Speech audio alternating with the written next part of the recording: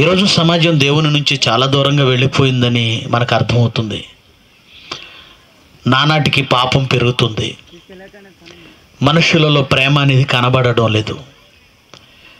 నీతి, యథార్థత, మంచితనం మచ్చుకైనా కనబడడం లేదు. ఉండే కొద్దీ మనిషి పాపము కూడా మంచిది అనుకుంటున్నాడు, పాపాన్ని కూడా కామన్ అనుకుంటున్నాడు. చెడిపోతున్నామే, లోకం చెడిపోతుందే, పిల్లలు చెడిపోతున్నారే అని బాధపడే వాళ్ళ సంఖ్య కనబడడం లేదు. రోజు రోజుకి అందరూ అలవాటైపోతున్నారు. అంటే ఎంత బలముగా సాతాను మనుషులను బంధించి పాపములో ముడివేసి బంధించేసిందో మీరు అర్థం చేసుకోవాలి. అది గత 2 దినములుగా మనం వింటున్నాం.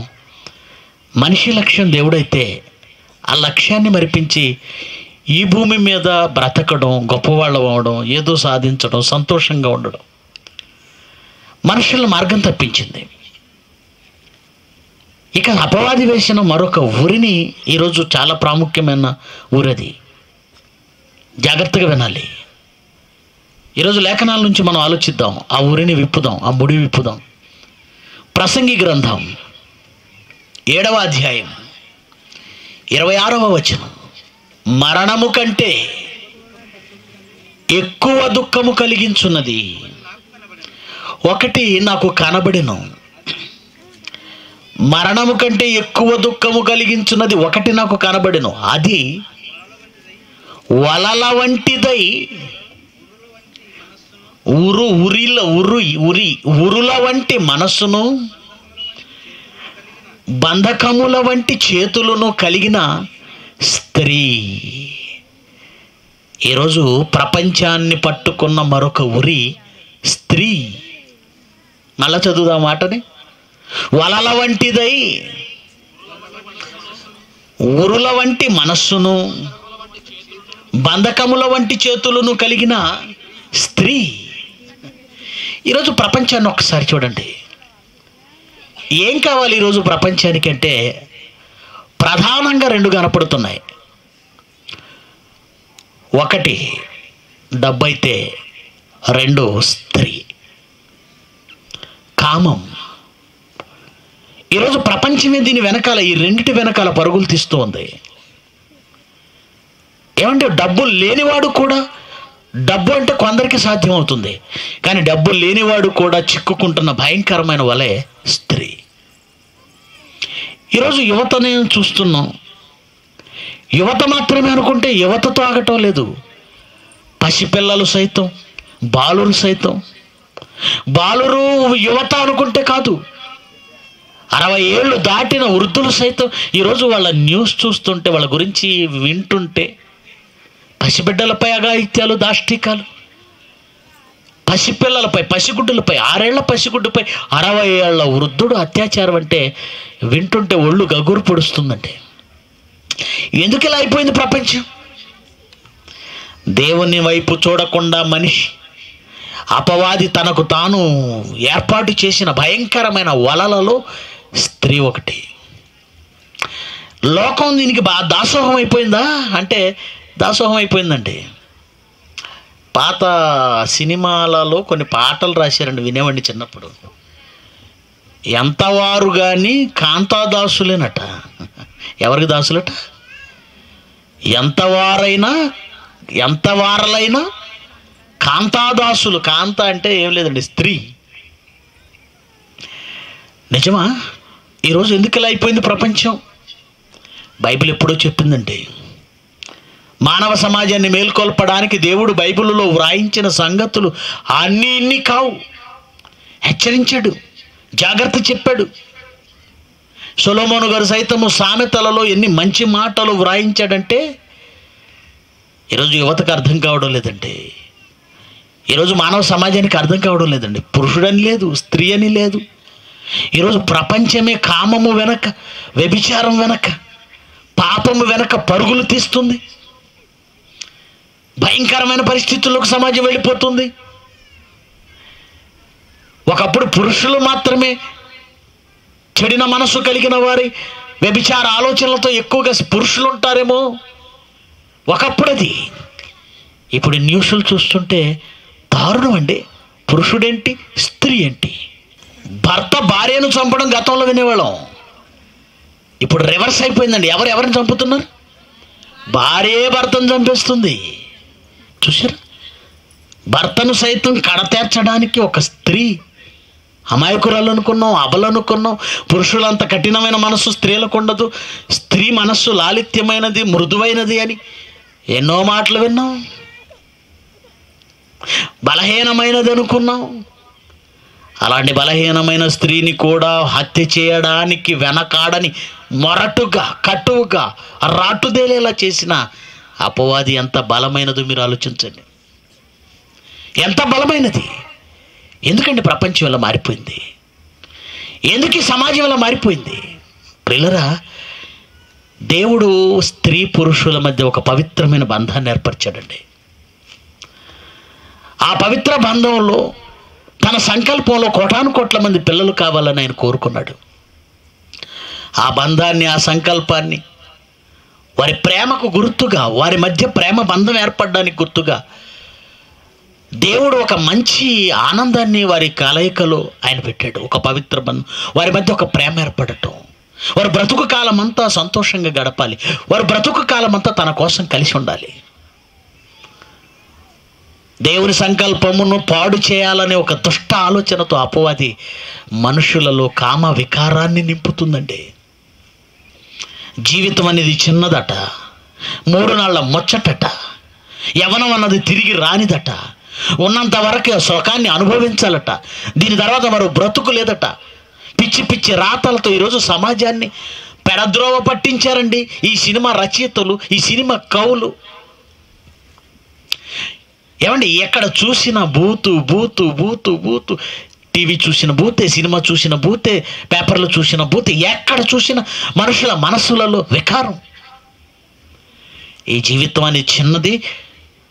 ఎవరండి కంట్రోల్లో? ఎవరండి మంచిగా ఉన్నారు? ఎవరండి బ్రతుకులు బాగున్నారు?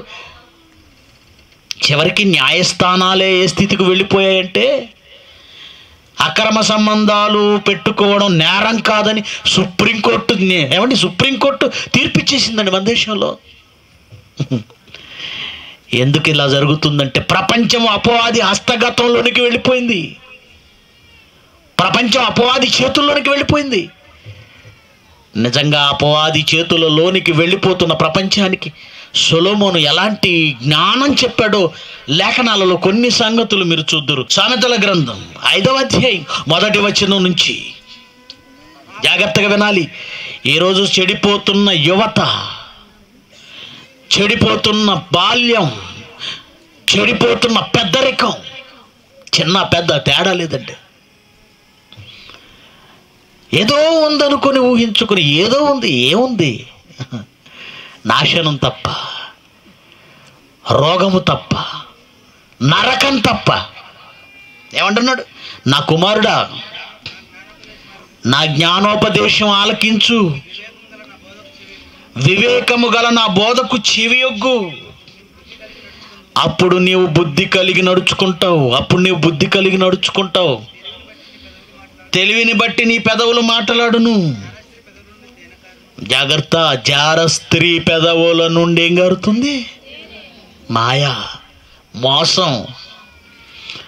చూడడానికి ఆ మాటలు తేనె పట్టు వంటివి. తేనె, జార స్త్రీ పెదవుల నుంచి తేనె కారును.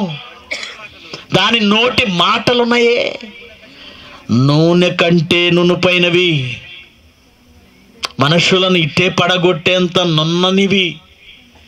నీ కాళ్ళ క్రింద ఒకవేళ గచ్చు మీద నూనె ఉంటే ఆ నూనె పైన నీ కాలేస్తే వెంటనే జారి పడిపోతావు కదా. జార స్త్రీ మాటలు, ఆ పెదవులు నూనె కంటే నూనె పైన ఆమె మాటలు. దాని వలన కలుగు ఫలం చేదుగుంటుంది. క్షణికావేశంలో క్షణాల సుఖం కొరకు మోసపూరితమైన మాటలకు లోబడి భయంకరమైన ఉరిలోనికి వెళ్ళిపోతున్నవాడా, జాగ్రత్త. ఉరిలోనికి వెళ్ళిపోతున్నావు నువ్వు. దాని ఫలం రిజల్ట్ ఎలా ఉంటుందో తెలుసా? ముసిని ఫండంతా చేదది. ముసిని పండంత చేదది. ఎందుకు చేదంటే, ఎందుకు చేదనుకుంటున్నావు కదా? ఇప్పటికే ప్రపంచాన్ని అలుముకున్న ఓ భయంకరమైన చేదు నిజమేంటో చెప్పనా? ఎయిడ్స్ అండి. విచ్చలవిడితనంతో దేవుని మాట మరిచి ప్రపంచం వ్యభిచారం చేసినందుకు ఫలితంగా ఈ ప్రపంచం పొందిన ఫలం ఏంటో తెలుసా? ఫలం అంటే రిజల్ట్ ఏమండి? ఎయిడ్స్, హెచ్ఐవి ఏమంటున్నాడు చదవండి. దాని వలన కలుగు ఫలము ముసిని పండంత చేదు, అది రెండంచులు గల కత్తి అంత పదును గలది. దాని నడతలు మరణమునకు దిగుటకు దారితీయును, దాని అడుగులు పాతాళమునకు చక్కగా చేరును. జాగ్రత్త, నీ జీవ మార్గమును విడిచి నిన్ను పాతాళమునకు చేర్చడానికి అపవాది ఉపయోగించిన మరో అగ్ని బాణం, మరో ఉరి చారస్త్రీ. ఇంకా అది జీవ మార్గమును ఏమాత్రం విచారింపదు, దానికి తెలియకుండానే దాని పాదములు ఇటు అటు తిరుగులాడును. కుమారులారా, యవనస్తులారా, నా మాట ఆలకించండి, నేను చెప్పు ఉపదేశము నుండి తొలగకండి. ఏమండి, ఈ మధ్యకాలంలో ఫ్యాషన్ అయిపోయిందంటే ఏంటి అంటే లవ్. ఏంటి లవ్? కళాశాలలకు వెళుతుంటే పిల్లలు చదువుకోవడం కంటే, చదువు కోసం కంటే ఈరోజు ట్రెండ్ ఎలా మరి, ట్రెండ్ అంటే అది దారుణం. ట్రెండ్ కొన్ని ప్రోగ్రాంలు వస్తుంటాయండి టీవీలో. ఈ కాలేజీ పిల్లల్ని తీసుకొచ్చి ఆ ప్రోగ్రాంలో ఏమండి ఆ ఈవెంట్లో వాళ్ళు పాల్గొనేలా చేస్తారు. వాళ్ళ మాటలు వింటుంటే బాధ అనిపిస్తుంది, సిగ్గు అనిపిస్తుంది. ఆడపిల్లలు లేదు, మగపిల్లలు లేదు, వాళ్ళు మాట్లాడుతుంటే ఏమంటే గర్ల్ ఫ్రెండ్ లేకపోతే చిన్నతనం అట, చులకనగా చూస్తారట. మరి మీ సంగతి ఏంటమ్మా అని ఆడపిల్లలు అడిగితే కనీసం 2-3 మా వైపు తిరుగుతూ ఉండాలి, అప్పుడే మాకు వెయిట్ ఉంటుందండి. ఏంటి ఇలా మారిపోయింది? అపవాది వేసిన వలలో చిక్కుకున్న ప్రపంచం ఇది. దారుణం అయిపోయింది. మాటలే బూతులు మాట్లాడుకుంటున్నారు. ప్రతి చూపులోనూ మోహపు చూపు, ప్రతి చూపులో పాపం, ప్రతి మాటలో పాపం, ప్రతి ఆలోచనలో పాపం. నా కుమారుడా, నా మాటలు ఆలకించు. ఏమండి, ఈ మధ్యకాలంలో వరంగల్లో ఒక న్యూస్ వచ్చిందండి. నిజంగా ఆడపిల్లలు మగపిల్లలు ప్రేమ అని పేరు ముసుగేసారు, చూసారా? ప్రేమ ముసుగు, అది మాయండి. ప్రేమ కాదు అది. ప్రతి మనిషి, ప్రతి యవ్వనస్తుని దేహంలో రేపబడుతున్న కామం అది. ఎవరు రేపుతున్నారు? ప్రతి టీవీలో ప్రోగ్రాము కామము రేపేదే, ప్రతి పేపర్లో ఫోటోలు కామము రేపేవే, ప్రతి సినిమా కామం రేపేదే, ప్రతి పోస్టర్ కామం రేపేదే, ప్రతి మాట కామం రేపేదే, ప్రతి పాట కామం రేపేదే. అలా కామము రేగి దానికి పేరేంటో తెలుసా? ప్రేమ అనే పదం పవిత్రమైందండి. అది తండ్రి అయిన దేవునికి మనకు మధ్య ఉన్నదే, అంతే. స్త్రీ పురుషుల మధ్య ఉన్నది ప్రేమని లోకం మాయ చేస్తుంది. అది ప్రేమ కాదు. వారిరువురి మనసుల్లో ఉన్న తప్పుడు ఆలోచనలకు వారు వేస్తున్న ముసుగది. నేను అండవలేదండి, ఇది ఇర్మియా గ్రంథము 2వ అధ్యాయం 33వ వచనం. ప్రేమ అనే మాట అనే ముసుగుల్లో ఉన్నది ఏంటో తెలుసా? కామము తీర్చుకొనుటకై ఎంత ఉపాయంగా నటిస్తున్నావురా, ఎంత ఉపాయంగా నటిస్తున్నావే తల్లి, నువ్వు ఎంత ఉపాయంగా నటిస్తున్నారా మీరు. దేవుడు అంటున్నాడు, కామము తీర్చుకొనుటకై నీవు ఎంతో ఉపాయంగా. అబ్బా, ఎన్ని టెక్నిక్లు అండి. మమ్మీ డాడీ దగ్గర అబద్ధాలు, పెద్దవాళ్ళ దగ్గర అబద్ధాలు, టీచర్ల దగ్గర అబద్ధాలు, చదువుతున్నామనే చదువు అనే ముసుగు, స్పెషల్ క్లాసులు అనే ముసుగు, ట్యూషన్ అనే ముసుగు. ఎన్ని అబద్ధాలండి? అబద్ధాలు ఆడడం మొదలు పెడుతుంది సిగ్గు ఎగ్గు లేకుండా. అబద్ధాలు చెప్పడం మొదలు పెడతాడు వీడు సిగ్గు ఎగ్గు లేకుండా. నటన, అంతా నటన. కామము తీర్చుకొనుటకై నీవు ఎంతో ఉపాయముగా నటించుచున్నావు, నటిస్తున్నావు. అది ప్రేమ కాదు, అది నీ మనసులో పుట్టిన వికారం, అది నీ దేహంలో రేపబడిన కామం. అది వరంగల్లో ఓ అమ్మాయి ఓ అబ్బాయి గురించి ఏమండి న్యూస్ వచ్చింది. వచ్చిన న్యూస్ ఏంటో చూపిస్తాను. ముందు వాళ్ళు ఎంత బరి తెగించారు, జస్ట్ ఫోటోలు అలా చూపించేయండి, లైట్స్ ఆపండి. ఏమండి దీనికి పెట్టిన ప్రేయరు ప్రేమ ట్రెండ్. ఇది ఇప్పుడున్న పిల్లలు యువత ట్రెండ్ చూడండి. బెండు తీస్తాడు, తర్వాత ఫొటోస్ చూపించడం అయిన తర్వాత నాకు చెప్పండి. 1 2 కనబడుతున్నాయా వాళ్ళ వేషాలు? పెద్ద హీరోయిన్ లాగా ఆవిడ, ఆయన పెద్ద హీరోలాగా. సిగ్గనిపించటం లేదు. వయసు ఎంత వాళ్ళది? పబ్లిక్గా ఫోటోలు ఎలా దిగుతున్నారు చూడండి. ఎందుకు నమ్మిందండి? నమ్మకమే. Lights on. నమ్మకమా? ఎవరు? నీ కళ్ళ ముందు పుట్టేవాడా? నీ కళ్ళ ముందు పెరిగినవాడా? కాలేజీలోకి వెళ్ళగానే యవ్వనంలో ఆకర్షితులు, ఒకరి మాటలకు ఒకరు మాయలో పడిపోయి ఎంత ఏమండి తన జీవితం తనే జీవితం అనుకుంటుందో ఏమో. వాడిని ఎంత నమ్మిందో. సీక్రెట్గా తీసుకెళ్ళాడండి, ప్రేమతో మాయ మాటలు చెప్పి తీసుకెళ్ళాడండి. ఆ తర్వాత పెట్రోల్ పోసి తగలబడేంతవరకు అక్కడే నుంచున్నాడు వాడు. ఏమండి మరి ఫోటోలు చూస్తే అమ్మో అమర ప్రేమికులు, నా జీవితం, నా భాగస్వామి. తల్లిదండ్రులు కనపడరప్పుడు. తల్లిదండ్రుల ప్రేమ గుర్తుకు రాదు, పెంచిన వాళ్ళ ప్రేమ గుర్తుకు రాదు, ఊరిలో పెద్దలు గుర్తుకురారు, బంధువులు గుర్తుకురారు. చదువు పేరుతో చేసినటువంటి తప్పుకు పర్యవసానం చూడండి. అందముగా ఉన్న ఆమె ముఖం ఏమైపోయిందో పెట్రోల్ పోసి తగలబెట్టాడు. ఇప్పుడు లైట్స్ ఆన్. మళ్ళీ చదువుతారా? ఇర్మియా గ్రంథం 2వ అధ్యాయము 33. కామము తీర్చుకొనుటకై నీవు నటించుచున్నావు, ఆ తర్వాత బ్రతుకుని ఇలా కడ తీర్చుకుంటావు. తల్లిదండ్రుల దగ్గర మోసం, బంధువుల దగ్గర మోసం, టీచర్స్ దగ్గర మోసం, మాయ చేయటం వాళ్ళని.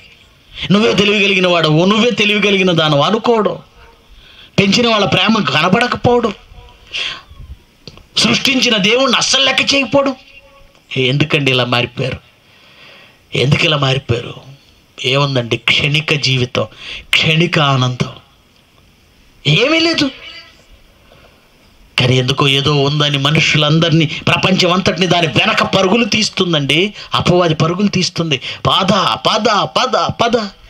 దాని గురించి రాశాడండి 6వ అధ్యాయము, అదే సామెతల గ్రంథం 6వ అధ్యాయము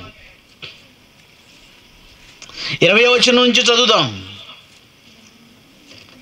20వ వచనం నుంచి, నా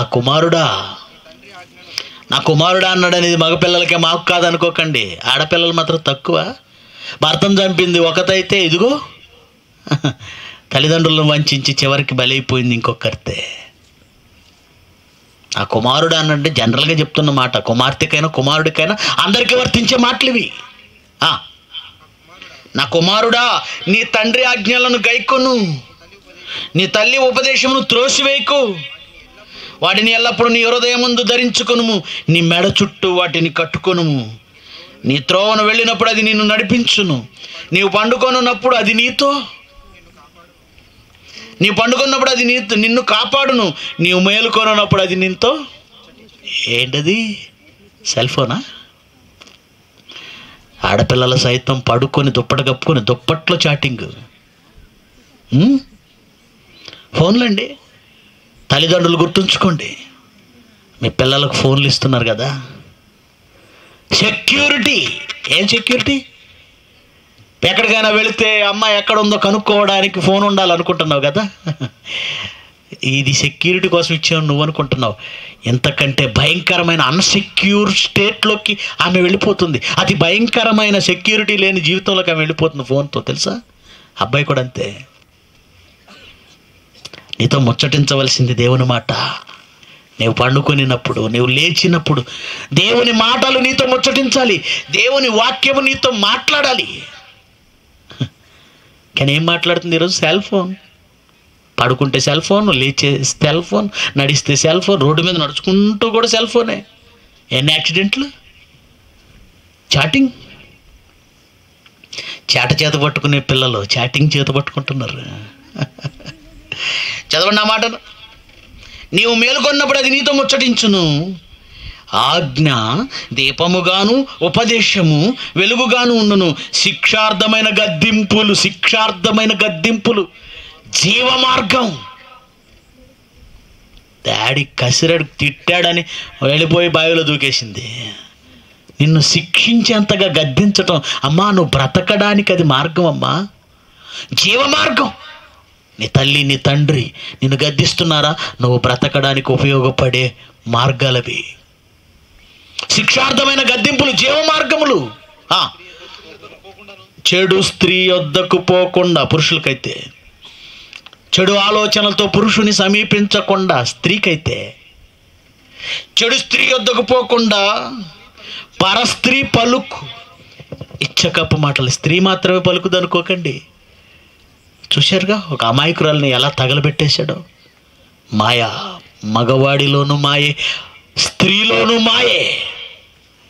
ఇచ్చకప్పు పలుకులు మాటలకు లోబడకుండా అది నిన్ను కాపాడుతుంది. దేవుని మాటే నిన్ను కాపాడుతుంది. ఎందుకు ఏమండి? దేవుని మాటలని మన హృదయాన్ని మార్చేస్తాయండి. ఈ జీవితం కొద్దిగే అనే సమాజం నేర్పింది. చావుతోనే అంత అయిపోతుందని మనుషులు నేర్పారు. వారికి అలా నేర్పమని వాళ్ళకి నేర్పింది అపవాది. అందుకే మనుషులు ఎలా అయిపోయారంటే జీవితం కొద్దిదండి. ఇందులో నియమాలు, నిబంధనలు, పాపం చేయకపోవటం, పవిత్రంగా ఉండడం, ఇవన్నీ ఏంటండి? ఎవడు లైఫ్ వాడిది. ఒకడు పాట వేసాడండి, ఈ సినిమా పేరట జొలాయట. ఏమండి, ఒక దౌర్భాగ్యుడు, ఒక హీరో రేంజ్లో ఉన్నవాడు జొలాయ్, పోకిరి, పోరంబోకు, యాదవ అని తిట్టించుకోవడానికి వాళ్ళకి సిగ్గులేదు. మా హీరోని జొలాయ్ అని అన్నారేంటి, మేము చూడడం ఈ సినిమాని, వీళ్ళకి సిగ్గులేదు. వాడు అంటాడు, నేను ఎలా బతికితే నీకేంటన్నా ఈ పాట అన్నానండి. నేను చాలా కోపం వచ్చింది నాకు ఆ పాట వింటే. నా చొక్కాకి ఎన్ని బొత్తాలు ఉన్నాయి, నా జేబుకి ఎన్ని కన్నాలు ఉన్నాయి, నీకెందుకు అన్నాయి అంటున్నాడు. ఈరోజు అలాగే మారిపోయారు. నా బ్రతుకు నా ఇష్టం, నువ్వు బాగున్నావా? ఇంకెవడెవడిని అడుగుతాడు? ఒకనాడు పెద్దలుగా ఉండి 10 మందికి బుద్ధి చెప్పే స్థానంలో ఊరిలో పెద్ద మనుషులు ఉండేవాళ్ళు. ఇప్పుడు పెద్ద మనుషులు ఎవరు? వాడే తాగుతున్నాడు. వాడు ఏమంటున్నాడు ఒకసారి ఆ వీడియో చూపించండి. పెద్ద మనిషిగా ఉన్నవాడు తప్పు చేయొద్దురా అని యువతకు చెప్పడానికి ఒక పెద్ద మనిషి ఉండాలి. కానీ ఇప్పుడు పెద్ద మనుషులు ఎలా అయిపోయారో చూడండి. అసలు మీరు జనరల్గా గ్రామాల్లో మద్య షాపులు వద్దని కోరుకుంటారు. మీరు వినండి, మీరు ఎందుకు కావాలని కోరుకుంటున్నారు? సరే, మేము మందుకు ఎటు వెళ్ళాలన్నా 9 కిలోమీటర్లు వెళ్ళాలి మేము. సరే, 9 కిలోమీటర్లు వెళ్ళి యాక్సిడెంట్లు అయ్యి కొంతమంది ఇబ్బంది అయ్యి కాళ్ళు ఇరిగి చాలా ఇబ్బందికరంగా ఉంది మాకు. కానీ మా పంచాయతీలోనే మందు షాపు ఉంటే తాగిన కాడికి తాగి వచ్చి అన్నం తిని కామ్గా ఊరు పాటుకోళ్ళు పడుకుంటారు. అంటే మద్యం లేకుండా, మందు లేకుండా మీరు ఉండలేరంటారు. మందుకి ఎన్ని మనం ఎంత ప్రయత్నం చేసి ఆపాలన్నా వాళ్ళు తాగేవాళ్ళు మాత్రం ఆగే పరిస్థితి లేదు. మందు తాగితే ఇబ్బంది లేదంటావు? మాకు ఎటువంటి ఇబ్బంది లేదు, ఎటువంటి ఇబ్బంది లేదు. మందు తాగి అంటే ఇంట్లో మీ సగం సంపాదన ఇంట్లో మందుకి పెడుతుంటే మీకు ఎటువంటి ఇబ్బంది లేదు? ఇబ్బంది లేదంటే ఒకటి సార్, ఇప్పుడు మనం వద్దాను అనుకున్నాము, ఏరే దిక్కుకు పోతుండ్రు, మందు తాగేది కూడా కాక పడుతుండ్రు. వాళ్ళకి ఎవరు దానికి సంపాసి ఖర్చు పెడతారు, ఏడే తాగుతారు, ఏడే చేస్తారు. ఎందుకు ఎక్కడికో రాసుకొచ్చుకోవడం ఎందుకు, ఇంత డబ్బు ఖర్చు పెట్టుకోవడం ఎందుకు? ఆడవాళ్ళు మేము ఎక్కడ సంపాదించి వాళ్ళని బాగా చేసుకోగలుగుతాము, ఇక్కడే పడతారు. అందుకు సో ఏదైతే మాత్రం మొత్తం మీద మన ఊర్లో మద్యం షాప్ కావాలని మీరు కోరుకుంటారు. ఇక్కడే తాగితే వాళ్ళే ఇళ్ళకి వస్తారు. ఇంటికాడ అయితే ఏముంది, మా మంచాలలో మేము వేసుకున్నాం, మా పిల్లలు మేము సాపుకుంటాము, చెమ్మ నీళ్ళు పోసుకోగలుగుతామి, అంత ముద్ద పెట్టుకోగలుగుతామి. పక్క ఊరికి పోయి ఆడ పడితే ఊరు చూస్తారయ్య, అది అపరయ్య. పొద్దుగూకులు నీళ్ళు వేసి అపరయ్య వెళ్తున్నారు పక్కకి. అప్పుడు ఎవరు పోయి కావిలు ఉంటారు? ఇంకొకరితో మాట్లాడదాం. చెప్పండి, మీరు కొంచెం మీ గ్రామంలో పెద్ద మనిషి లాగా ఉన్నారు. ఎక్కువ తాగమండి, 90 తాగుతాం రోజుకి. 90 తాగుతాం రోజుకి. 90 డైలీ తాగాల్సి ఉంది కంపల్సరిగా. బయటికి పోయి తాగే పనే లేదు. ఊర్లో షాప్ ఉండాలి, తాగుతాం. ఎక్కడో తాగే కంటే మా ఊర్లోనే, మా గ్రామంలోనే తాగి మా ఇళ్ల దగ్గరే ఉంటారని ఆడవాళ్ళతో పాటు మగవాళ్ళు కూడా ఏకకంఠంతో. ఊర్లో పెద్ద మనిషి ఉన్నారు కదండి, ఎవరండి బాగుంది. అందుకే మనుషులు ఎలా అయిపోయారంటే ఎవడో నాకు చెప్తాడు, అందరూ చెడిపోయారు. అందరూ చేస్తే నేను చేయడం తప్ప? అందరూ చేయగలిగింది నేను చేయడం తప్ప? ఎవరండి దేవుడికి దక్కేది? ఎవరండి దేవుని మాటలు వినేది? ఆలోచించండి ప్రేమని దేవుని పిల్లలారా. అందుకే దేవుని మాట జీవితం అంటే ఇది కాదు నాయన. ఒకనాటి సుఖానుభవం మేలని యోచించుకోకు. వ్యభిచారిని చూసి పాపం మానలేని కన్నులతో ఉండకు. జీవితం ఈ చిన్నదే గనక, 3 నెలల ముచ్చటే గనక, ఆ తర్వాత ఏదుందో లేదో తెలియదు కనుక ఇక్కడే సుఖపడదామని మోసపోతున్నావు నువ్వు. తర్వాత శాశ్వతమైన బ్రతుకుందండి. దేవుని సింహాసనం ముందు నిలబడి సమాధానం చెప్పవలసిన రోజు ఉందండి. ఓ భయంకరమైన పాతాళానికి నిన్ను విసిరివేసే రోజు ఉందండి. ఆ భయం నిన్ను నీకులో కలిగించి నీలో సత్ప్రవర్తన తీసుకొచ్చి నీ మార్గములను సరిచేసేదే నీ మార్గములకు త్రోవ వెలుగు వాక్యం అంటే. వాక్యం ఎంత మంచి మాటలు చెబుతుందో చూడండి. 24వ వచనం, చెడు స్త్రీ యొద్దకు పోకుండా, పరస్త్రీ పలుకు ఇచ్చకపు మాటలకు లోబడకుండా అవి నిన్ను కాపాడును. పురుషుడైనా స్త్రీ అయినా చక్కదనానికే కదండి పడిపోయేది. హీరో ఇప్పుడు వాడి గెటప్లు ఎలా ఉందండి? ఈ మధ్యకాలంలో అండి ఫ్యాంట్లు చించుకొని వేసుకుంటున్నారండి. ఒకప్పుడు ప్యాంటు చిరిగిపోయిందని పారేసేవాళ్ళు, లేదంటే కుట్టుకునేవాళ్ళు. ఇప్పుడు ఫ్యాషన్ ఏంటో తెలుసా? మోకాళ్ళ దగ్గర రెండింటి దగ్గర చినిగిపోయి ఉంటుంది. అదేంట్రా పాత ప్యాంట్ అంటే? కాదు, కొత్త ప్యాంట్. మరి చిరిగింది. ఫ్యాషన్ మామా, దోమలు దొరవా మామా, ఫ్యాషన్ అంట. పోనీ మగవాళ్ళు చించుకొని వేసుకున్నారండి పొరపాటు, ఆడవాళ్ళు కూడా చించుకున్నవే వేసుకుంటున్నారు. ఎందుకు ఎలా అయిపోయారు? ఏమండి మధ్యకాలంలో ఫ్యాషన్లో చూసారా కుర్రాళ్ళవి? మనం వరిగడ్డి వాము వేస్తాం చూసారా? ఇక్కడ వాము ఉంటుంది పైకి, పిచ్చుకులే గుళ్ళు పెట్టాలి వచ్చి. ఇక వాళ్ళ డ్రెస్సా ఏమంటే ఒకప్పుడు మన పెద్దవాళ్ళ ప్యాంటు కడుపు పైకి కట్టి గట్టిగా బిగించేవాళ్ళు. ఇప్పుడు కుర్రాళ్ళ ఫ్యాంట్లు చూడండి, ఇలా లాగితే జారిపోయేటట్టు ఉంటుంది. అది అంత కిందకెందుకు రా దౌర్భాగ్యుడా? ఎక్కడ దొరికారు మీరు? అంటే ఎందుకలా? అలాగని ఆడపిల్లలు ఏమండి అనకూడదు కానీ మాట్లాడకూడదు కానీ మాట్లాడాల్సిన పరిస్థితి అండి. ఒక పురుషుడు కావచ్చు, ఒక స్త్రీ కావచ్చు, దేవుడు పండు తినవద్దని చెప్పిన తర్వాత వారి మనసులో ఆలోచనలు మారిపోయాయి. పండు తిన్న తర్వాత ఆలోచనలు మారిపోయాయి. అప్పటి వరకు వారి దేహమును చూసిన చూపు వేరు, ఆలోచన వేరు. అప్పటి నుండి వారి దేహపు భాగాలపై వారికి ఉన్న చూపు వేరు, ఆలోచనలు వేరు, మారింది. అప్పటి నుంచి దేవుడే చర్మపు చొక్కాయలు చేయించి వారికి తొడిగించాడు. ఎందుకంటే నీ అవయవాలు నీ మనసులో వికారాన్ని, తప్పుడు మోహాన్ని పుట్టించి మీ మనసులను రేపుతాయని, చెరుపుతాయని ఆయనకి తెలుసు. దేవుడే చర్మపు వస్త్రములు చేయించిస్తే ఇప్పుడు వేసుకుంటున్న వస్త్రాలు ఎలా ఉన్నాయో తెలుసా అండి? ఆ దేహానికి వస్త్రం అవసరం లేదేమో అన్నట్లు. ఏమంటే స్కిన్ టైట్ అట. దేహంలోని ప్రతి భాగము స్పష్టముగా కొట్టొచ్చినట్టు కనబడితే ఇక బట్టలు వేసుకోనండి, వేసుకోకపోతే ఏంటి అంటే ఎదుటివారి మనస్సులో ఆకర్షింపబడాలనా, వికారం పుట్టాలనా? అలా పురుషుడు అలాగే ఉంటున్నాడు, స్త్రీ అలాగే ఉంటున్నారు. ప్రపంచమంతా కామముతో నిండిపోయింది. ఈ భుజాల మీద ఈ మధ్యకాలంలో కిటికీలు కనపడుతున్నాయి ఆడపిల్లలకి. మీరు కానీ అలాగ తయారవ్వకండి. నాకు అది చూడగానే దేవుడు ఒక ఏమిటి వినప చూగాల్చి ఎక్కడ ఖాళీ కనపడింది అక్కడ పెట్టేయాలి. ఇక్కడ ఎందుకండి ఈ ఖాళీ ఎందుకు?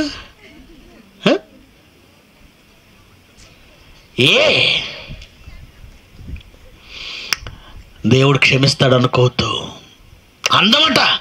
అందం అంటే మనసుకు చెందిందండి. అందం అంటే శరీరానికి చెందింది కాదు. సుగుణం, గుణం మంచిగా ఉండాలి, మనసు మంచిదై ఉండాలి. అది ఆకర్షణ. ఈ ఆకారం కాదండి. అందంగా కనపడాలి, ఎదుటి వాళ్ళని ఆకర్షించాలి, అందంగా కనపడాలి. ఏంటిది ట్రెండ్? ఇది దానికి ఏమంటున్నాడు చూడండి. వాడి చక్కదనం అనుకుందాం కాసేపు. ఆడవాళ్ళకైతే వాడి చక్కదనం మందు నీ హృదయంలో ఆశపడకు. వాడు అలాగే కండలు చూపిస్తుంటాడు. చాటాకు రూపాయికి పనికిరాడు, ఊరికే కండలు పైన ఉబ్బుతుంటాయి అంతే. 6 ప్యాక్, ఈవిడట 0 ప్యాక్ అట, 0 సైజ్ ఈవిడట, 6 ప్యాక్ వాడట. దాని చక్కదనమందు నీ హృదయంలో ఆశపడకు, అది తన కనురెప్పలను చిలికించి నిన్ను లోబరచుకొన నీకు. ఈ మధ్యకాలంలో ఒక సినిమా వచ్చిందండి, దాని పేరేం తెలియదు నాకు. ఏమంటే అది పెద్ద సెన్సేషన్ అయిపోయిందండి. మీరు చాలామంది చూసి ఉంటారు. ఆ హీరోయిన్ ఏమంటే అసలు వయసు చూస్తే చిన్నది, ఆ కళ్ళు ఆ రెప్పలో ఇలా ఇలా ఇలా పాము వెలికిలా తిప్పేస్తుంది. మీరు నీకు చూపించడం అవసరం లేదు, చూపిస్తే బాగోదు. మీరు ఆల్రెడీ సెల్ ఫోన్లో చూసి ఉంటారులేండి. భక్తులు ఆల్రెడీ చూసి వచ్చి ఉంటారు, తరించి ఉంటారు. ఏమంటే కన్నులు అలా అలా అలా అలా చిలికిస్తుంది. జాగ్రత్త, చాలా డేంజర్. ఊరది కన్నులు కావవి. వీడు పాడుపడుతుంటాడు, వాళ్ళు కన్నులు, మేనాల వంటి కన్నులు, కలువరేకుల వంటి కన్నులు, అవే కత్తులు, నీ పేకలు కోసి కత్తులవే. దాని చక్కదనమందు నీ హృదయములో ఆశపడకు, అది తన కనురెప్పలు చిలికించి నిన్ను లోబరచనీయకుము.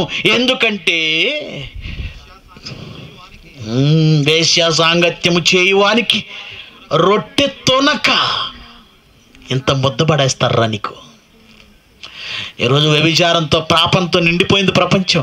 ఇలా పాపంతో నిండిపోయి వ్యభిచారంతో నిండిపోయిన ప్రపంచానికి ప్రతి వాడికి ప్రతి దానకు దేవుడు చెప్తున్నమాట, నీకు చివరకు మిగిలేది రొట్టె ముక్క. భయంకరమైన ఎయిడ్స్ అనే వ్యాధి గురించి క్రీస్తుకు పూర్వం సుమారుగా 900 సంవత్సరాల క్రితం చెప్తున్నాడండి సొలొమోన్ గారు. రొట్టె తొనక వేశ్య సాంగత్యం చేయడానికి మిగిలేది రొట్టె ముక్క. అందరూ వెళ్ళగొట్టేస్తారు. ఆ తల్లిదండ్రులే కన్నందుకు వాడికి ముద్ద పడేస్తుంటారు, ఆమెకు ముద్ద పడేస్తుంటారు. నీకు రొట్టె ముక్క మిగులుతుంది. మగనాలు అంటే పురుషునిదైన ఒక స్త్రీ వేశ్య. మగనాలు మిక్కిలి విలువ గల ప్రాణమును వేటాడును. ఒకడు తన ఒడిలో అగ్ని ఉంచుకొని నీడల వాని వస్త్రములు కాలకుండునా, ఒకడు నిప్పుల మీద నడిచి నీడల వాని పాదములు కమలకుండునా. పొరుగువాని భార్యను కూడువాడు ఆ ప్రకారమే నాశనమగును, ఆమెను ముట్టువాడు శిక్ష తప్పించుకొనడు. మరి ఈ సుప్రీంకోర్టు తీర్పు ఏంటండి? సుప్రీంకోర్టు తీర్పండి, అక్రమ సంబంధం అంటే ఇల్లీగల్ కాంటాక్ట్స్ నేరం కాదట. అంటే ఒకని భార్య మరొకరితో పోవడం ఆమె ఇష్టం, అతని ఇష్టం అయితే ఎవరేమనకూడదట. భర్త ఏమనకూడదట, భర్తను భార్య ఏమనకూడదట, భార్యను భర్త ఏమనకూడదట. ఆల్రెడీ చెన్నైలో సుప్రీంకోర్టు తీర్పు రాగానే ఒకడు నేరుగా తన ప్రియురాలు ఇంటికి తీసుకొచ్చేసాడండి. భార్య ఏమని అడిగితే వెంటనే జేబులో నుంచి పేపర్ తీసి చూపించాడు. సుప్రీంకోర్టే నాకు పర్మిషన్ ఇచ్చింది, నీ దిక్కున్న చోట చెప్పుకోపో అన్నాడు. చెన్నైలోనండి. ఆమె వెంటనే ఉరి వేసుకొని చచ్చిపోయింది. ఏమండి, దేశాన్ని కాపాడేవాళ్ళే వాళ్ళు కనుక్కున్న పిల్లలు ఏమవుతారు? సంబంధాలు, మానవ సంబంధాలు నిలబడతాయా? భార్యాభర్తల మధ్య సంబంధాలు నిలబడతాయా? వీరి వల్ల పుట్టిన పిల్లలు ఏమైపోవాలి? తర్వాత ఆమెకు పుట్టే పిల్లలు ఏమైపోవాలి? ఎందుకు ఇలా మారారు? అది వాళ్ళది, వెనకడుగు వేయలేనిది, తప్పించుకోలేనిది, బయటపడలేనిది. కనుక జాగ్రత్త. దానికి ఎన్నో రూపాలు. ప్రేమ పేరుతో ఒకటి, వంచన పేరుతో మరొకటి, అందము చూపించి మరొకటి. యువత జాగ్రత్త సుమండి. ఏమండి, మత్తులు తూలుతున్నారండి మధ్యకాలంలో పిల్లలంతా. మత్తు మత్తు మత్తు. ఏంటండి మత్తు? ప్రభుత్వాలకు నిజంగా బుద్ధి లేదండి. కుటుంబాలను కూల్చేసే మహమ్మారి మందు. ఈరోజు యువతను చూస్తుంటే చాలా బాధేస్తుందండి. మనుషులను కాటేసి ఆ మహమ్మారి. ఈరోజు యువత చూడండి ఎంత దారుణం. చిన్నవాడు పెద్దవాడు. ఏమండి 90 అట, భాష ఏంటి, క్వార్టర్ అట, ఫుల్ అట, హాఫ్ అట. ఏంటండి ఆ భాష? మీ దేహాలన్నింటినీ సర్వనాశనం చేసే విషాన్ని ఈరోజు ఆనందంగా తాగుతున్నారే. అసలు మీ దేహాన్ని పాడు చేసే హక్కు మీకు ఎక్కడుంది? మా దేహం అండి, మా ఇష్టం అండి. మా దేహంలో లివర్ పాడైపోయినా మా ఇష్టం కదండి, పేగులు తిరిగిపోయినా మా ఇష్టం కదండి అంటున్నారు. ఎవరికి వాడు? నీ ఇష్టమా? నీ దేహంలో ఏ ఒక్క అవయవాన్నైనా నువ్వు చేసుకున్నావా? తల్లి గర్భంలో ఉండగా దేవుడు చేశాడా? దేవుని చేతులలో రూపుదిద్దుకున్న ఆకారం ఇది. దానిని పాడు చేసే హక్కు సిగరెట్ ద్వారానో, మందు ద్వారానో, వ్యభిచారం ద్వారానో దాన్ని పాడు చేసే హక్కు నీకు లేదు. ఇది దేవునికి ఆలయముగా దేవుడు సిద్ధపరిచాడు. దేవుని ఆలయమని పిలువబడింది. మీ దేహము దేవుని వలన మీకు అనుగ్రహింపబడి మీలోనున్న పరిశుద్ధాత్మకు ఆలయమై ఉన్నదని మీరు ఎరుగరా? ఎవడైనాను దేవుని ఆలయమును పాడు చేసిన ఎడల దేవుడు వారిని పాడు చేయను. ఒకటి తెలివిగలవాడు అడుగుతున్నాడు, సిగరెట్ తాగకూడదని బైబిల్లో ఎక్కడుందంటే, మందు తాగకూడదని బైబిల్ ఉందిరా? బైబిల్ చదవలేదు నువ్వు. నీ దేహాన్ని పాడు చేసే దేనిని నువ్వు తీసుకోకూడదు. ఎందుకంటే దేహము దేవుని చేతులతో నిర్మించబడింది. నువ్వు కట్టుకున్న నీ ఇల్లును పాడు చేస్తే నువ్వు ఊరుకుంటావు? ఎవడైనా వచ్చి? మరి దేవుడు కట్టుకున్న ఇల్లు ఇది, దేహం ఇది, ఇది ఆలయం ఇది. దీన్ని సిగరెట్తోనో, మందుతోనో, వ్యభిచారంతోనో దీన్ని రోగాల పాలు చేస్తానంటే దేవుడు నిన్ను నిత్యాగ్ని దండనకు పంపిస్తాడు. నిత్యాగ్ని దండనకు పంపిస్తాడు. ఉరుల వంటి చేతులటండి, వలల వంటి మనసు అంటండి, బంధకముల వంటి చేతులు అంటండి. దాని చిక్కిన వాళ్ళందరూ సర్వనాశనానికి వెళ్ళిపోయారు. ఇంకో మాట చూద్దామా? 7వ అధ్యాయము సామెతల గ్రంథం 7వ అధ్యాయము 2వ వచనం నుంచి, నా ఆజ్ఞలను నీ మనస్సును ఉంచుకుని ఎడల కను పాపవలే నా ఉపదేశమును కాపాడిన ఎడల నీవు బ్రతుకుదువు. నీ వేళ్లకు వాటిని కట్టుకో, నీ హృదయము అను పలక మీద వాటిని వ్రాసుకో. జ్ఞానముతో అక్కవి అని చెప్పాలి. అక్క, చెల్లి, ఈ మాటలు పోయినాయండి. ఇప్పుడు సంఘాలలో ఉన్న పిల్లలు కూడా అక్క, చెల్లి అనుకోవడం మానేశారు. ఏదో కాలేజీలో ఫ్రెండ్స్ లాగా. సమాజం మారిపోయింది. జ్ఞానముతో నీవు అక్కవనియు, తెలివితో నీవు నాకు చెలికత్తెవనియు చెప్పుము. అవి నీవు జార స్త్రీ వద్దకు పోకుండా, ఇచ్చకములాడు పరస్త్రీకి లోబడకుండా నిన్ను కాపాడును. ఏమంటే ఒక నిజం చాలామందికి తెలియదండి. మగపిల్లలు చాలామందికి తెలియదు. వీళ్ళు ఏమనుకుంటారంటే మేము పెద్ద హీరోలం అనుకుంటారు.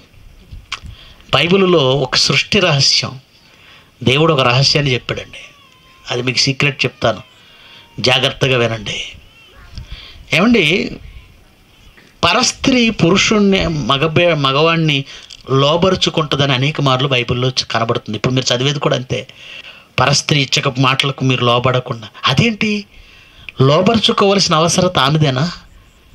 మరి వీళ్ళేంటి అడావుడు, వీళ్ళేంటి మేము అనుభవిస్తున్నాము లేదా మేము ఏదో పొందుతున్నాము మాకు ఆనందం అని వీళ్ళు వెళుతున్నారు. ఒక నిజం దేవుడు రాయించాడు. ఆదికాండము 3వ అధ్యాయము 16.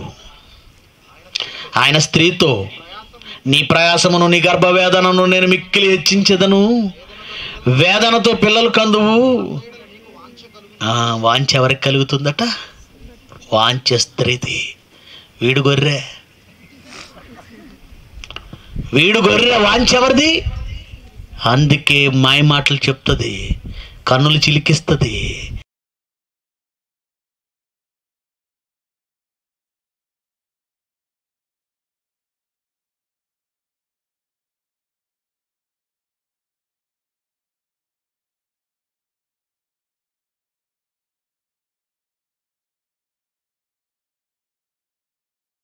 నువ్వు వెర్రి గొర్రె. మాయ మాటలు, కన్నులు చిలికించటం, ఏమండి మోసపరమైన మాటలు చెప్పడం వాంఛ స్త్రీది. మగవాడు కంట్రోల్గా ఉండొచ్చండి, పర్ఫెక్ట్ అండి. నువ్వెందుకు అలా అయిపోతున్నావు? స్త్రీ వాక్యము కలిగిన గుణవతి అయిన స్త్రీ. వాక్యము కలిగితే స్త్రీ గుణవతే. వాక్యము లేదా స్త్రీ అయిన పురుషుడైన సాతాను కబంధాస్తాలకు వెళ్ళిపోయి కామ పిచాచులుగా మారిపోతారు. తెలిసిందా అబ్బాయిలు సీక్రెట్? మీరు మోసపోకండి. వాంఛ ఎవరిది? స్త్రీది. ఇంకా చెప్పరా? ఇప్పుడు మీకు అర్థమైంది కదా. ఇప్పుడు మీకు ఇంకో మాట చూపించగానే దాని మర్మం కూడా మీకు అర్థమైపోతుంది. సామెతల గ్రంథము 6వ అధ్యాయము 8వ వచనం.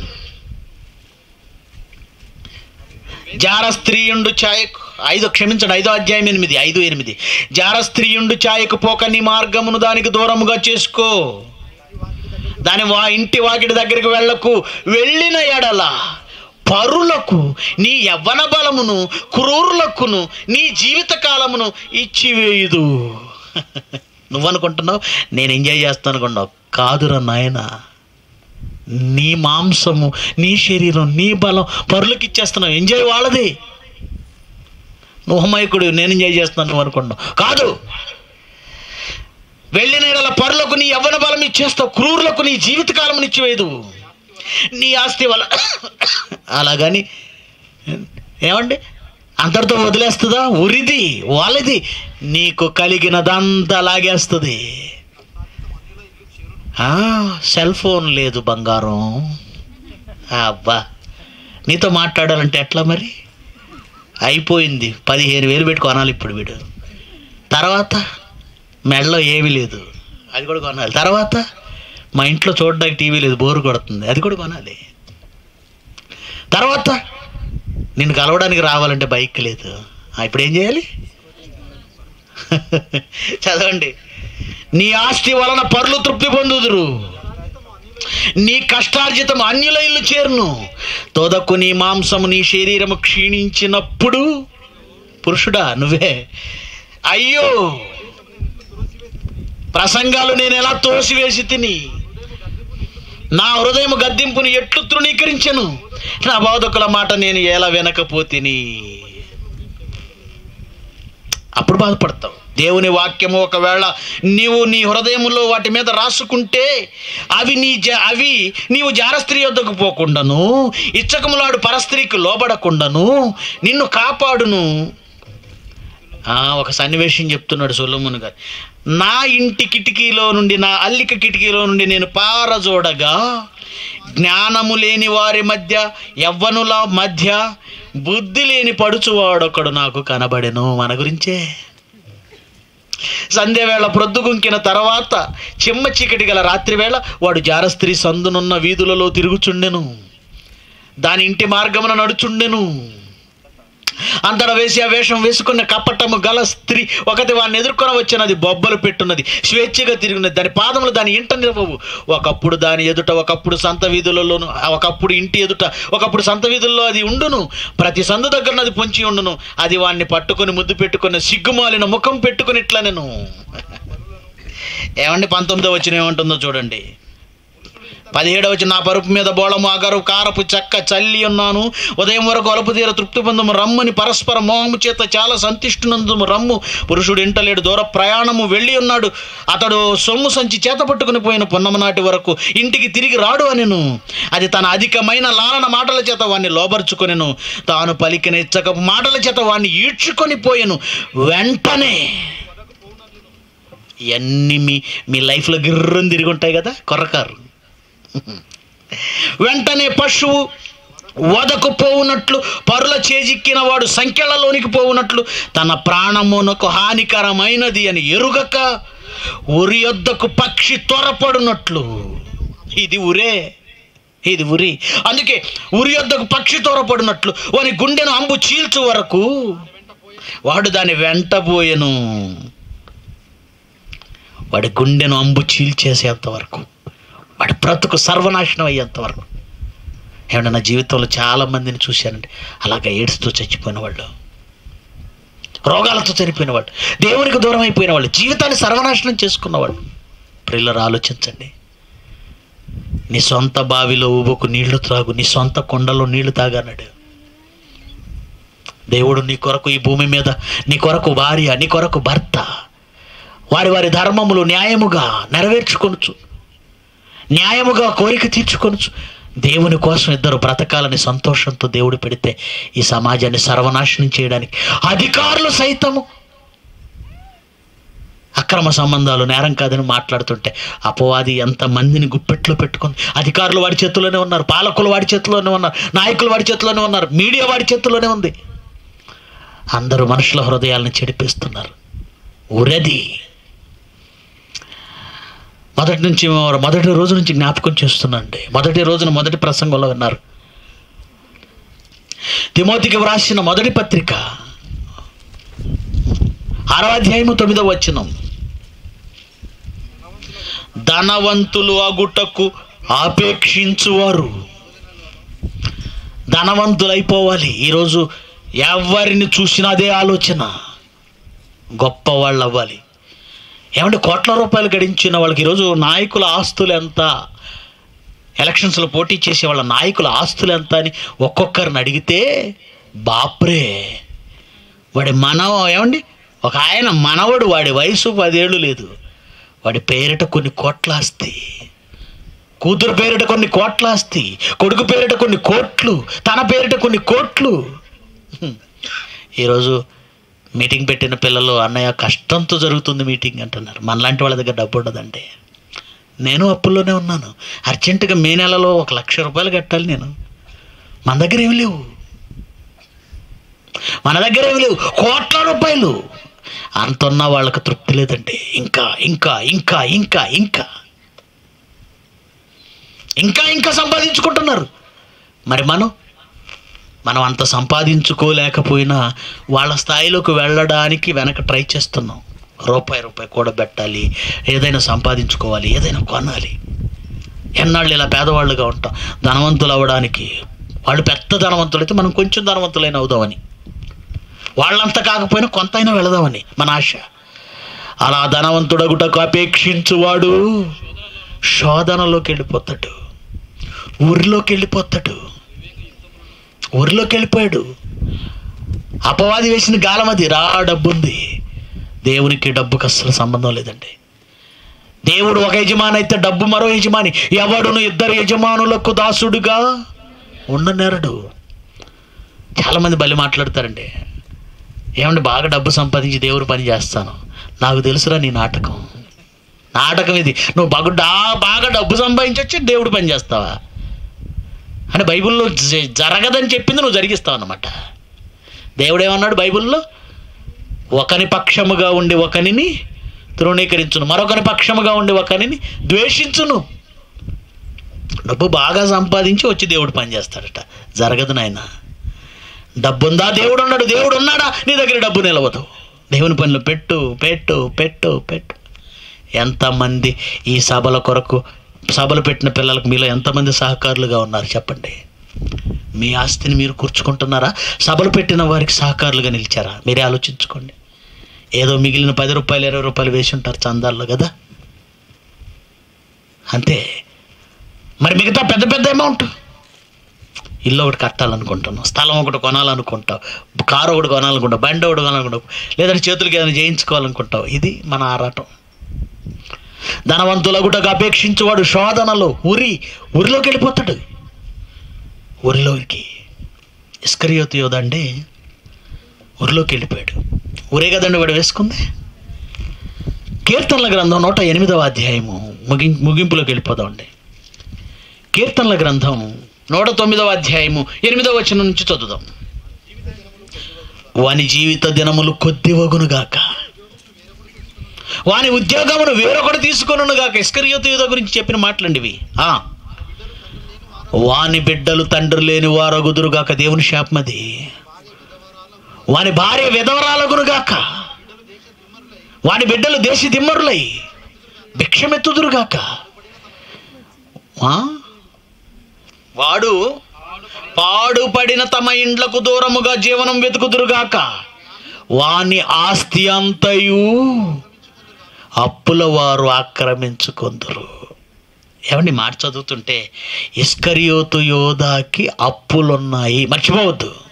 ఏమున్నాయి? యేసుక్రీస్తు దగ్గర ఉన్నప్పుడు అండి డబ్బు సంచి వాడి దగ్గరే ఉండేదట.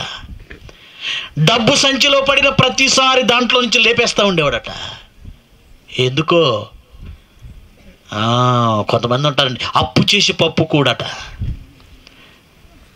పండగలకు అప్పులు, పిల్లలకు అప్పులు, వాటికి అప్పులు, వీటికి అప్పులు. డబ్బు అప్పు చేసినా గొప్పగా ఉండాలి. డాబు వాడు కూడా అప్పులు చేసేసాడు. అప్పులు చేసి యేసుప్రభు దగ్గర చేరి ట్రెజరర్ ఇతను. డబ్బు సంచిలో డబ్బు పడిన ప్రతిసారి దాంట్లోంచి దొంగిలిస్తూ ఉండేవాడు. ఎన్నిసార్లు దొంగతనం చేసినా చాలా కష్టంతో, ఎవరికి కనబడకుండా, ఎవరికి తెలియకుండా, లెక్కలు చెప్పకుండా తీయటం చాలా కష్టంగా ఉంది. ఒకేసారి పెద్ద అమౌంట్ వస్తే అప్పులన్నీ తీర్చేయచ్చు అనుకున్నాడు. ఒకేసారి పెద్ద అమౌంట్ ఎలా వస్తుంది? ప్రభువు నమ్మేద్దాం, ప్రభువు నమ్మేద్దాం. నిజంగా ఒకనాడు యేసుక్రీస్తు బోధలకు ఆకర్షితుడై అపోస్తలుల్లో ఒకడిగా ఎంతబడి యేసుక్రీస్తు చేసిన అద్భుతాలను చూశాడు, ఆయన బోధను చూశాడు, ఆయన వెంట తిరిగాడు, ఆయనతో 3.5 సంవత్సరాలు ఉన్నాడు. అంత విశ్వాసాన్ని ఆ డబ్బు కోసం కోల్పోయాడు. ధనవంతులు అవ్వాలనే ఆశే అప్పులు పాలు చేసింది. ఆ అప్పులు తీర్చుకోవడానికి చివరికి ప్రభువునే అమ్ముకునే భయంకరమైన శోధనలోకి వెళ్ళిపోయాడు. ప్రభువుని అమ్ముకోవాలనుకున్నాడు, అమ్మేసుకున్నాడు. తర్వాత దేవాలయంలో పారవేశాడండి, తీసుకెళ్ళి. పశ్చాత్తాపం అప్పుడు వచ్చిందట, అయ్యో నా ప్రభువుని అమ్మేశానే అని. వాడు వెళ్ళిపోయి దేవాలయంలో ఈ 30 వెండి నాణ్యాలు పారవేసి పోయి ఉరి పెట్టుకొనెను. ధనవంతుడగుటకు అపేక్షించాడు, చివరికి ఎందులోకి వెళ్ళిపోయాడు? ఉరి. ధనవంతుడగుటకు అపేక్షించిన ఇస్కరియోతు యోధ ఊరిలోకి వెళ్ళిపోయాడు. ఈరోజు ఎంతోమంది తమ బ్రతుకులను అర్ధాంతరంగా ధనవంతులు కావాలనుకొని ఏవేవో చేసేసి అప్పుల పాలైపోయి తమ జీవితాలను అర్ధాంతరంగా, తినడానికి తిండి, కట్టుకోవడానికి బట్ట, ఈ భూమిలోనికి, ఈ లోకంలోనికి వచ్చినప్పుడు మనం ఏమీ తేలేదు, ఇక్కడి నుంచి వెళ్ళేటప్పుడు ఏమీ తీసుకొని పోవు. ఆ మాటలన్నీ పాత మాటలు అయిపోయినాయి, మనకి పాత చింతకాయ పచ్చడైపోయింది. అందుకే మన బ్రతుకులు పచ్చడవుతున్నాయి. ధనవంతులు కూడా అపేక్షించి. ఏమండి, జయలలిత గారి ఇల్లు ఒకసారి చూస్తారా?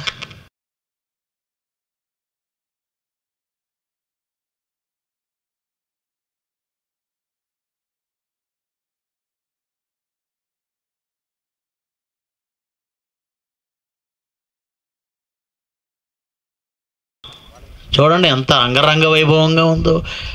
ఆ బెడ్లేంటి, ఆ సోఫాలేంటి, మిక్కిలి ధనవంతురాలు. ఇల్లేనది, రాజాంతఃపురం, విలాసవంతమైన మందిరం, పెద్ద పెద్ద డైనింగ్ హాల్స్, పెద్ద పెద్ద బెడ్స్. చాలండి.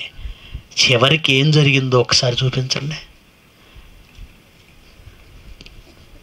పెట్టె. ఏ పెట్టేది? చెక్క పెట్టె. ముందు చూపించిన పరుపులు ఎలా ఉన్నాయి? అబ్బా, అలా పడుకుంటే అలా గాలిలో తేలిపోయినట్టుంటాయి కదా పరుపులు.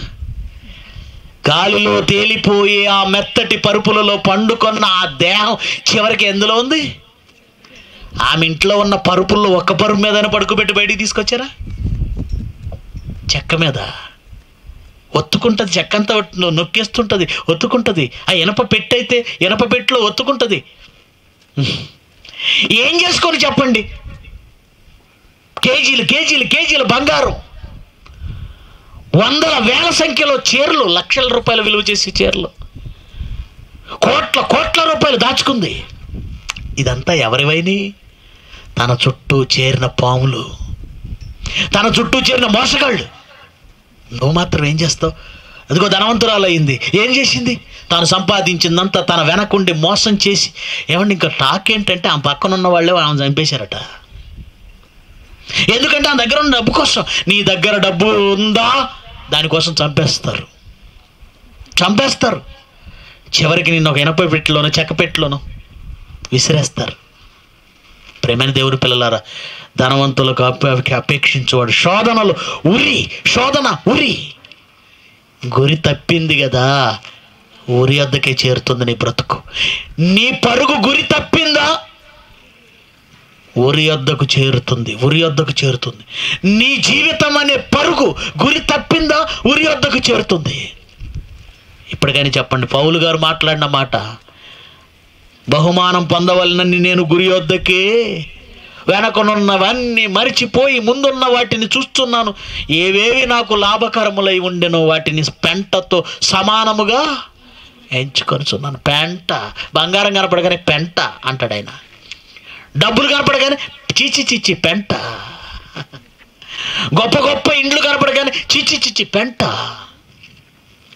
విలువైన వస్తువులు కనపడగానే పెంటది. ప్రియులరా, మనం మన గురి మరిచిపోయాం గనక దేవుడు గురి పెట్టాడు. తెలుసా మీకు సంగతి? మనము మన గురిని మర్చిపోయినందుకు దేవుడు మనకు గురి పెట్టాడు. చూస్తారా ఆ గురిని? చూస్తారా? ముందు వాక్యం చూడండి, తర్వాత ఆయన గురి ఎలా ఉంటుందో చూద్దురు. కీర్తనల గ్రంథం 17వ అధ్యాయం 11వ వచనం. గురి తప్పిన మనిషికి దేవుడు పెట్టే గురి ఒకటి ఉందండి. కీర్తనల గ్రంథం 17వ అధ్యాయం 11వ వచనం. మా అడుగు జాడలను గుర్తుపట్టి మమ్మను చుట్టుకొని ఉన్నారు, మమ్మను నేలను కూల్చుటకు గురి చూచుచున్నారు. ఏమండి, దేవుడు ఒక గురికి అప్పగిస్తున్నాడు, దేవుడు గురి పెడుతున్నాడు. ఎలాంటి గురి పెడుతున్నాడో ఒకసారి వీడియో చూద్దురు కానీ. Lights off.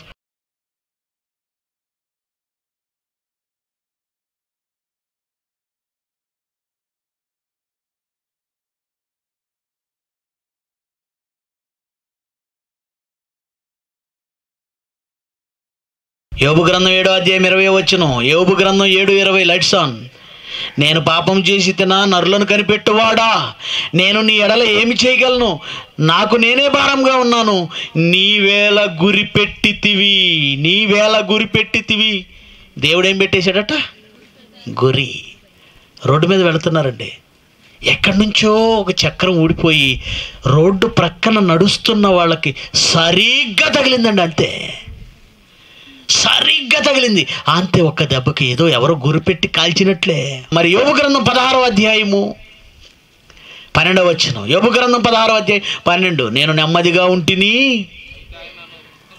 అయితే ఆయన నన్ను ముక్కలు చేసి ఉన్నాడు, మెడపట్టుకొని విదిలించి నన్ను తుత్తినీలుగా చేసి ఉన్నాడు. తనకు నన్ను గురి దెబ్బగా తన గురికి నేనే నన్ను గురి పెడుతున్నాడు. ప్రేమని దేవుని పిల్లలారా, ఆలోచించండి.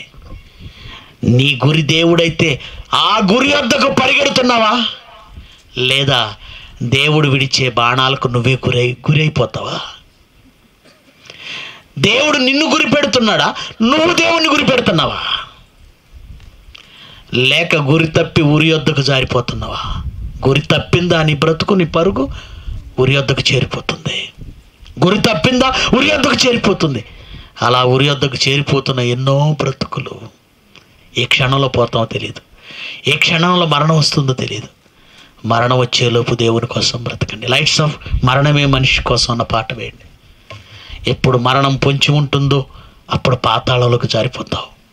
ఏ క్షణాన మరణం అనేది నీకు తగులుతుందో ఒక గురి చూసి దేవుడు కొడతాడో తెలియదు. మరణం వచ్చిందా పాతాళంలోకి జారిపోతాం. ఈ 3 దినాల మాటలు మీరు మర్చిపోకూడదు. ఒకవేళ మర్చిపోయారా, మీ బ్రతుకులు జారిపోయేది ఉరి వద్దకు. మంచి నిర్ణయం తీసుకోండి దేవుని కోసం బ్రతకాలని. ఈ మాటలు మర్చిపోక దేవుని కోసం స్థిరంగా మనసు కలిగిన వారై ఆయన చిత్తాన్ని భూమి మీద నెరవేర్చండి. ఆ మహాలోకానికి సాగిపోండి. ప్రార్థన చేసుకుందాం. ప్రేమ కలిగిన మా తండ్రి, 3 దినములు సత్యవాక్యములను మా బ్రతుకుకు జాగరూకత కలిగించే మాటలను మేము విన్నాం. విని మరిచిపోయి బ్రతుకులను శాపంగా మార్చుకొనక, ఉరి వద్దకు చేర్చుకొనక, గురి వద్దకే పరుగులు తీసేవారముగా ప్రతి నిత్యము జాగ్రత్త కలిగి మీ మార్గంలో పయనించేవారిగా మమ్మల్ని నిలబెట్టండి. వేల రూపాయల ఖర్చుతో ఈ మంచి కార్యక్రమాన్ని నిర్వహించారు మీ పిల్లలు. ప్రతి ఒక్క బిడ్డను జ్ఞాపకం చేసుకోండి.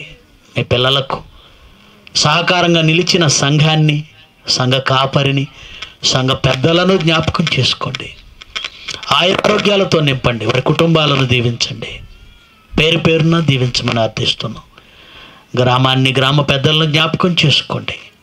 ఈ స్థలానికి చేరువచ్చిన ప్రతి బిడ్డను దీవించి క్షేమంగా వారి వారి ప్రాంతాలకు నడిపించండి. ఇంత మంచి వాక్యము మాకు నేర్పి మీ కొరకు ప్రజల మధ్య నిలవబెట్టి ప్రజల మధ్య మీ గురించి ప్రకటించమని మాకు నేర్పిన మీ కుమారుడు జయశాలి గారికి మంచి ఆరోగ్యము, ఆయుష్ ఇవ్వండి.